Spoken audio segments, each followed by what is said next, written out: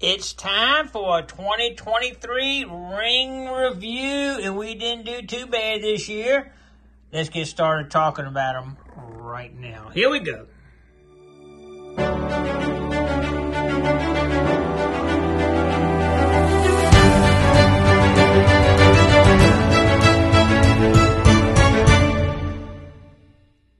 All right, we didn't do too bad in 2023. We had 138 and a half rings. I'm going to talk about some specifically here in just a minute, but just to go over the totals here, we got 61.5, I call them costume jewelry. Most of them are like copper, and they're plated with gold and plated with silver and stuff like that. We had 26 other metals that are corrosion resistant. That's like titanium, tungsten carbide, stainless steel, things that, those rings usually don't deteriorate very good, so they really hold up well. We had 24 silver, sterling silver, which is awesome. I love getting the sterling silver rings. But I like getting the gold better. 23 gold rings, 3 platinum rings, and 1 palladium ring. The first ring made out of palladium I've ever found. And palladium's an interesting element. It's a silvery element, and it comes out in the environment. But over 50% of palladium is used in catalytic converters, because it actually converts 90% of toxic emissions, carbon monoxide, all into non-toxic gases, nitrogen or whatever, So it's converting and all those toxic stuff into non-toxic. That's why catalytic converters are stolen so much, because it's got palladium in them, and they can take that palladium, and it's an expensive metal, and get it out of it and melt it down and get money for it. But anyway, over 50% of palladium is used for catalytic converter, which is kind of interesting. I tell you what, let's go over some of these rings specifically right now. Let's do it. All right, I'm going to start off with a quick overview of all the rings, and these right here are the costume jewelry, I call them. Most of them are plated copper with gold sometimes, and silver and different things. And some of them can still look pretty good and be used, but sometimes these corrode pretty good. Next, we're going to jump over to the corrosion-resistant ones, and these are basically stainless steel, titanium, tungsten carbide, and the likes. Is a Superman. And next, we're going to talk about sterling silver. Now, sterling silver holds up pretty good, but sometimes, if it's been in the water a long time, it'll turn almost black, like that, real dark gray. But that'll clean up. But since it's been up, I probably won't take the time to do that one. But you can see I've taken the time to clean a lot of these up. I'll show you this one real quick. This is one of my favorite sterling silver rings right there. I cleaned that one up really good. It's got a little Indian face on it, but that one cleaned up really nice. I like that. Another one I'll talk about real quick is this one right here. This one actually, my diamond test is a real cheapy one, and it would give me good readings most of the time. So I said, well, that's a diamond, but why would they put it in sterling silver? So anyway, I took it up there because they do have other elements, like they call it a moissanite, that it could read positive for a diamond and be a moissanite. So I took it up to the jeweler today, as a matter of fact, and he said that is a diamond, and it's a 0.6 carat, and I don't see any inclusions in it in my microscope. And I'll put a couple of pictures up there where I took some pictures of it real close up, and it looks good. So I might have to get that one graded, maybe, I don't know. And I got right here, I love my gold. I'm loving gold right there. We're going to talk a little bit more about those in a minute. And these are platinum right there. This is one of my best rings I've found right there. This is a platinum ring, and it's a Tiffany. It's got 1999 Tiffany in it, and it weighs a lot. It's a nice ring. I buffed it out really good. Looks like brand new. Another platinum. And this is what we were talking about earlier. This is the palladium ring, which is kind of interesting. First one I've ever found. It's the silvery metal, but it looks like they actually put some kind of carbon fiber or something on the outside edge of it. But anyway, y'all know my favorite rings to find are the ones I get to return. Let's talk about them. Y'all know the rings I enjoy the most are the ones I can return to the owner and get that smile.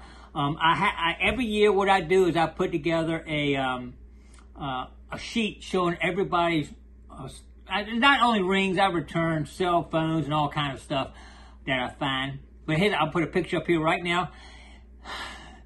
The picture of smiles. I love the smiles generated when they see something they thought they had lost forever.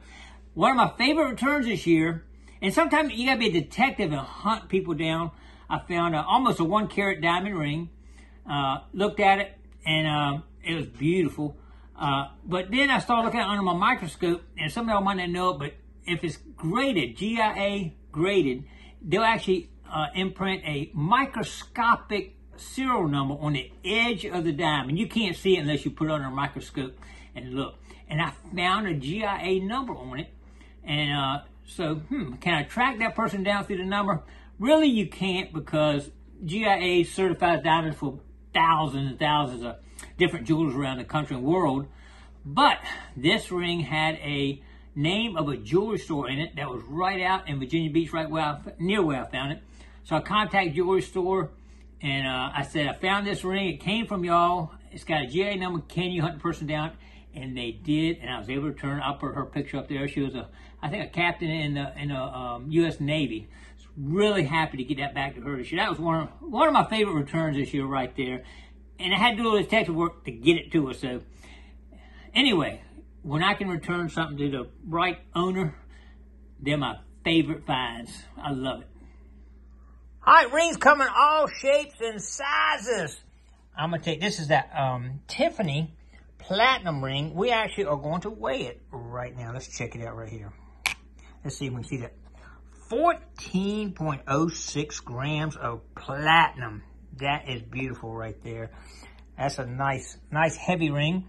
I think out of all the gold rings, I'm thinking this one right here is the heaviest. It's a pretty good size ring, and it's very thick. 18 karat. Y'all want to weigh it up? Let's do it. 18 karat. 13.07 grams. That is one heavy ring right there. That's 18 karat. I'm loving that ring right there, boy. If all of them weigh that, holy smoke. Now you get a lot of others. Like sometime, like this looks like a big heavy ring, right? But this, you can tell it's really thin. You saw that, it's 13 grams. Let's see what this one is. 2.72 grams. They can range, when you see that gold, they can range a long range in weight. Now, these two don't look a lot alike, but if you look down on them, look how much thicker that one is than that one. This will weigh more than 2 grams, I guarantee that. 9.85. Big difference. Big difference between those two rings. 4 times as heavy as that one right there. And we got some diamonds in it here. That's a pretty little diamond right there. Love the gold. You know that. The gold's good stuff. These are the corrosion resistant. Even though these are not precious metals, I mean, you really can't sell them for the weight or anything. They aren't really worth anything there. A lot of them still hold up really well and look like brand new. A lot of them are really, really good shape, like I said. And they aren't cheap if you go to buy them now. They are expensive if you go buy them, but you can't sell them for any kind of metal price on it, anything. But some of them look like brand new right there. And let's see what else we got here. Let's see. Yeah, Superman. That's what I was looking for right there. Superman ring right there. And it's nice. You can have that one engraved, actually. Pretty cool. Some of them are what they call spinner rings. It's like a little outside edge, and it spins. That's one right there, I think. Yep. You spin it like that. Kind of interesting. And some of them have might have the Lord's Prayer on that thing or something. Interesting. But all kind of rings. It's just kind of interesting to see how all of them come in.